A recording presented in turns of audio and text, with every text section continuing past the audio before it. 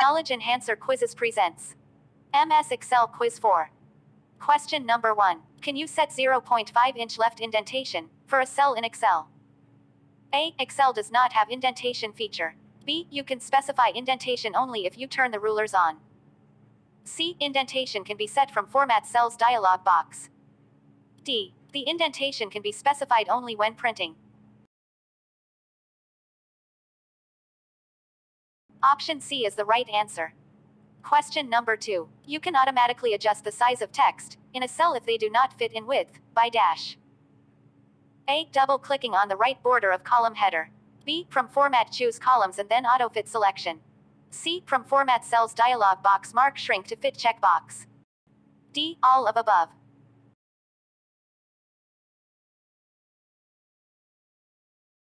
Option C is the right answer. Question number 3. Formatting a cell in currency, you can specify dash. A. Decimal places. B. Currency symbol. C. Both of above. D. None of above.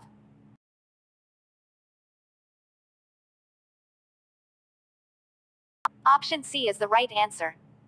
Question number 4. Formatting a cell in number format, you can't set dash. A. Decimal places. B. Use 1000 separator.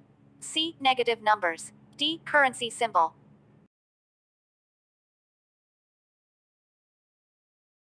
Option D is the right answer. Question number 5. What is entered by the function equals today? A. The date value for the day according to system clock. B. The time value according to system clock. C. Today's date is text format. D. All of above.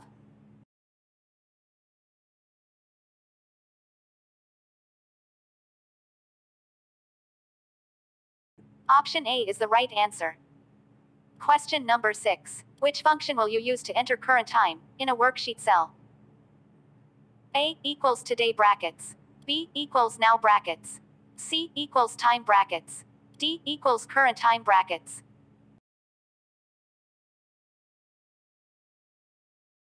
Option B is the right answer. Question number 7. What is the keyboard shortcut button or buttons to be pressed for creating a chart from the selected cells? A. F3. B. F5. C. F7. D. F11.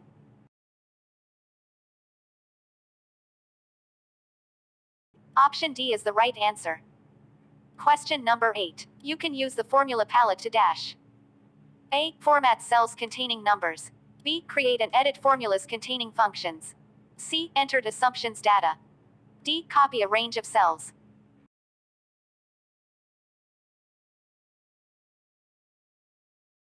Option B is the right answer. Question number 9. What pivot table toolbar button updates the data in a pivot table or pivot chart report if the source data changed? A. Format report. B. Pivot table. C. Refresh data. D. Show detail.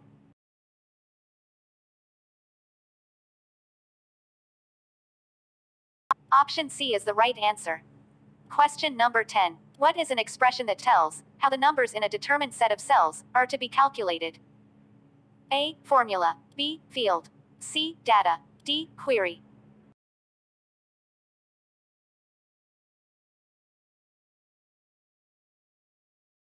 Option A is the right answer. How many of them did you answer correctly? Tell us in the comments section below. Thanks for watching.